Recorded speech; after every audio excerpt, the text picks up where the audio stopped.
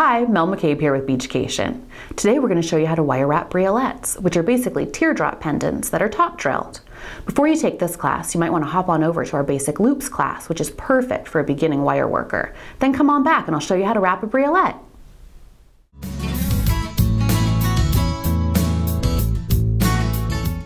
In today's class, we're going to use a fine tip precision flush cutter.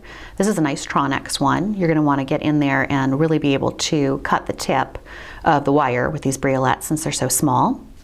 Chain nose plier, a round nose plier, an assortment of briolettes, and some 24 gauge wire of your choice, or 26 gauge wire if you're working with smaller stones or gemstones that have a smaller hole. I did want to point out here too that I have actually a little puppy bite here. I didn't want you guys to think I didn't wash my hands. So that's not necessary for this class, but I thought I'd explain it anyway.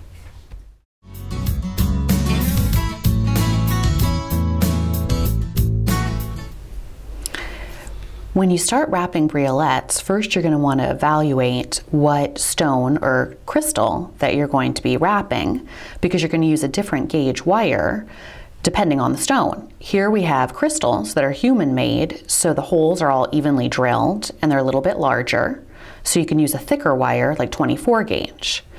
Although you can fit a 22 gauge wire in there, you're not going to want to use the thickest wire possible because these are crystals, which is glass, and same with your gemstones too, these are delicate, so if you use a thick wire like a 22 gauge, you run the risk of breaking the tip off.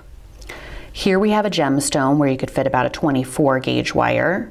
Here's a larger gemstone where you can fit maybe even a 22, but I'd still probably stick with a 24 gauge wire again so you don't run the risk of breaking the tip off. And here you have your tiny little briolettes where you'd use a 26 gauge wire. Even if you could fit a 24 gauge wire in here, you'd probably stick with 26 because these little guys are very delicate at the tip. They tend to drill the holes very small with some of these gemstones because gemstones are sold by weight and they don't want to lose a lot of the gemstone, so they'll have a very small drilled hole here.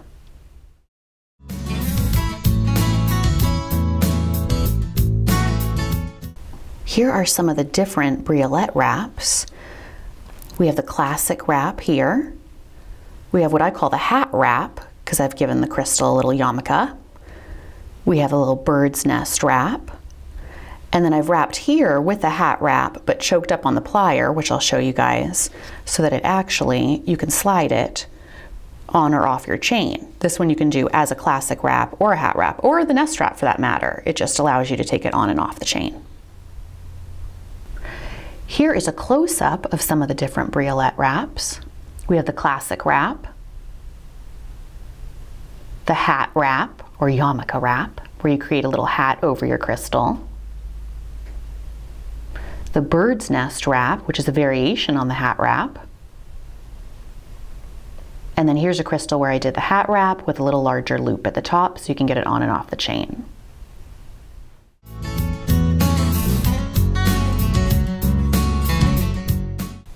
Okay, now we're ready to wrap our briolette. We're going to use artistic wire here so you can see better. I go ahead and put the wire through, leave about 1/2 inch on one side. Pull with your index finger and your thumb, the two wires together. Then use your chain nose pliers. Squeeze here. Then take your round nose pliers and hold on to both wires. The longer wire, you're going to go ahead and pull that away from you. Then you're going to take the round nose pliers, reposition them so now they're in the armpit of that longer wire in that 90-degree angle. If you want to make a larger loop so that your briolette can go on and off the chain, you'll go ahead and choke up higher here. So it'll be a bigger loop. I'm going to go right here in the middle. So it'll be a smaller loop. I pull this longer wire toward me, tightly around the plier. Now I'm left with my elephant trunk here. Then I go ahead and put the bottom of the plier, round nose, back in here, turn it ever so slightly so you'll have a really straight loop. And then I'm going to wrap the wire around the bottom of the round nose plier. So there you have your loop. Then you're going to go ahead and make sure that that little 1/2 inch of wire is right through the loop there. So it looks like a musical note. Then with your chain nose pliers, go ahead and just squeeze on that musical note. Now you don't want to grip it too tight because then you're going to go ahead and smush the loop and it's going to have like a little kink in it. So go ahead and you want a firm grip but not too tight there. Now you're going to wrap from left to right coming down on the briolette, just like you read, except maybe in Japan. And this is where it's going to take a little practice. You'll be glad that you have that craft wire because the tension on how you're holding the wire, you want it to be tight, but not too tight so that it's kind of all wrapping over each other. Just takes a little bit of practice. Keep wrapping.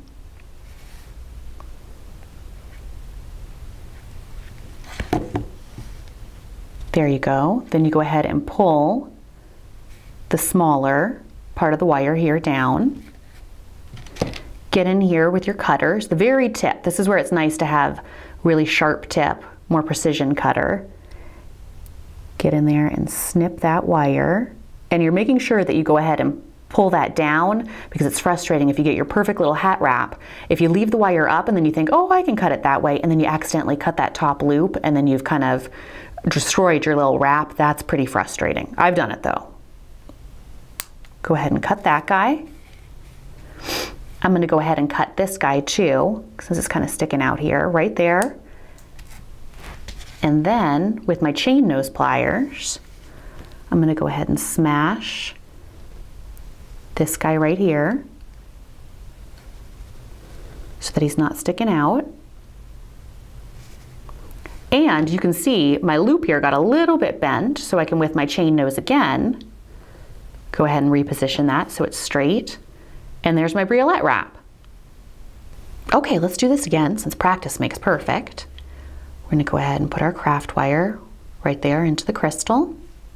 This time we're going to go ahead and attach it to chain, so you'll see how to do that. You're leaving about 1/2 inch on one side. Go ahead and pull and squeeze with your index finger and thumb. Squeeze it more with your chain nose pliers. Then with your round nose pliers, you're going to go ahead and hold on there to the short part of the wire and the long. Pull that long wire away from you at a 90-degree angle. Then go ahead, readjust your pliers here. Put them right in the armpit there of the wire. And pull that long wire towards you, creating your elephant trunk. There's your elephant trunk. Put the bottom of the round nose plier back in there. Turn it ever so slightly to make sure that your loop is straight. And you're going to take that long part of the wire there, pull it around the pliers. Don't forget here, if I would have choked up higher on the plier, there's a funny one, you'd be making a larger loop so that if you wanted to create that loop where it could go on and off the chain. Here we're doing a small loop. Then you're going to grab your chain nose pliers, and this is where it's different. We're going to go ahead and pull to the side our loop so that it allows for us to go right through the chain. Now, your first instinct for a lot of people is going to be to just pull the loop out, but that's going to distort your perfect little circle. So instead, go ahead and grab with your chain nose pliers and just pull it off to the side. So you're not changing the shape here of your circle or your loop. Then you'll go ahead and attach it to your chain. Just feed it right through the chain there. Let your chain kind of just dangle down here.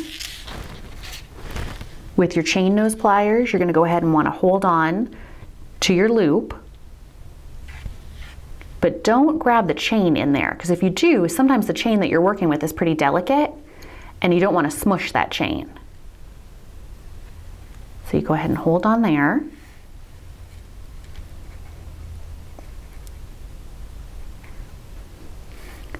And then again, go ahead and wrap left to right. Here we'll go ahead and just do a few wraps, kind of a classic one. Then I'm going to go ahead and pull the smaller part of the loop here of your wire, pulling down there. Remember, because you definitely don't want to cut your chain or your loop. Go ahead, I even pull that chain up here so you make sure you don't cut that chain. Go ahead with that tip of your cutter again. Snip that wire. Then you're going to go ahead and cut right here.